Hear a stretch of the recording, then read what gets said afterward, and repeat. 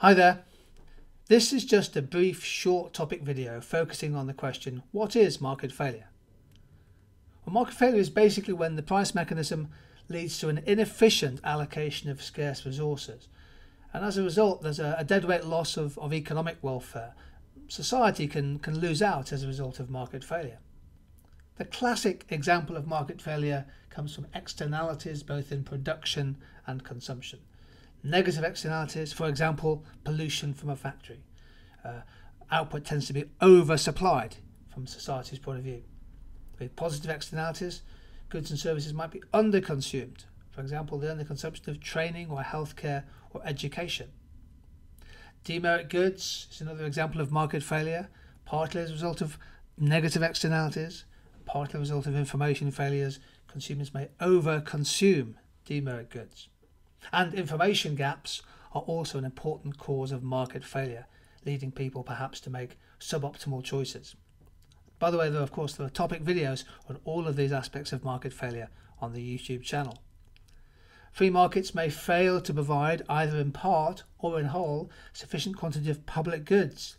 Public goods are non-excludable, non-rival and non-rejectable, and the free market may fail to provide them completely, in which case is the case for government intervention. And the free market may underconsume and underprovide merit goods, goods that are basically with a value judgment being made here, goods and services where there are positive externalities, and people tend to underconsume those. We look also at monopoly as a cause of market failure. The concentrated markets in the hands of one or just a few suppliers can lead to a loss of economic efficiency. And in the labour market, there is significant labour immobility, which stops the labour market working efficiently and effectively. So these are all different types of market failure. They each have different consequences, and for each we would look at the different types of intervention that might be used to correct the market failure. Let's take housing as a quick example. The housing market is often in the news.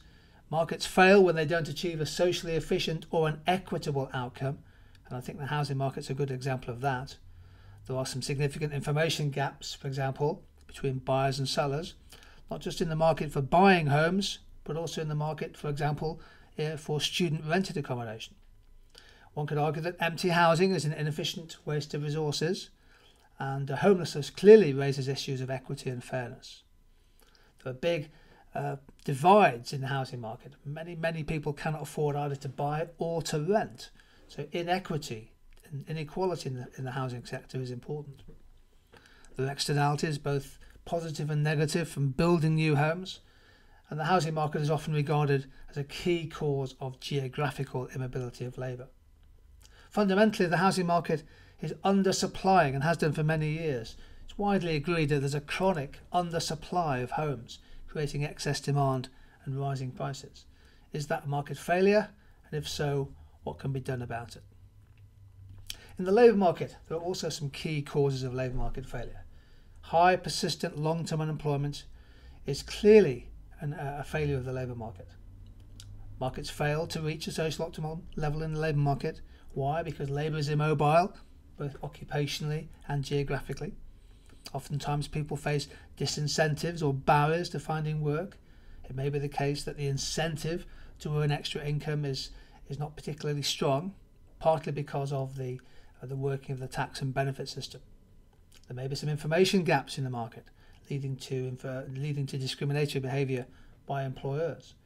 And there's often significant market power in the labour market. In particular, many employers, big employers in a local town or area, have monopsony power.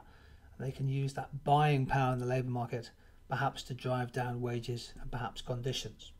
So the labour market would be a good one to study if you want to think about some causes of labour market failure. More generally, market failure is the failure of freely functioning markets to reach a socially efficient and equitable allocation of resources.